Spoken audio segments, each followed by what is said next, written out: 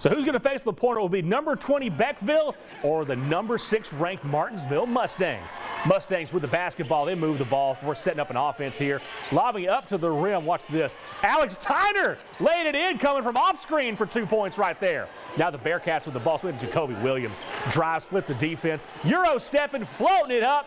Plus the foul and one there. He is fired up. Martinsville pushing the break. Going to kick it over to Jack Hinder. And he catches it, looks, fires the 3 ball here. Cashes it in for all 3 of them. Back and forth this ball game's went. Williams driving, lose the ball for getting it back, kicking out to Jaden Mojica. He splashed the 3 ball, and it will be a district rematch, though, in the championship. Martinsville wins this one 47-36, so the Mustangs will take on the rival, the Pointer, Saturday afternoon at 1 in Athens. Winner is headed to state.